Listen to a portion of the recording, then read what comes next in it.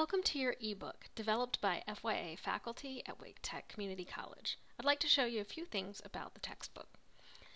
First, it is broken up into 5 different units, and within each unit, let's go into Unit 4 here, there are different modules. These are the equivalent of textbook chapters. For every single module, when you enter it, you'll start on the Overview and Student Learning Outcome page. You can navigate to the future pages by either selecting Next in the center bottom of the page, using the numbers in the upper left-hand corner, or using the Content navigation bar on the left-hand side. When you're on a page, there might be quiz questions, there might be things that you can do.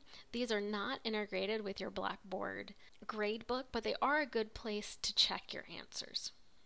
Also, if we think that there's a word you may not know, we have provided a definition. You can tell that there is a definition by it's emphasized by being bold, and if you hover over it, it will give you a tooltip that gives you the definition of the word. Now, some of you may not want to read online and want to take this with you. You can, from any page within a module, select Print All at the bottom left-hand corner, and you will get a single page of all the textual information within that. And from here, you can either print it as a PDF or print it to paper and take it with you. I hope this is helpful, and we hope you enjoy the textbook.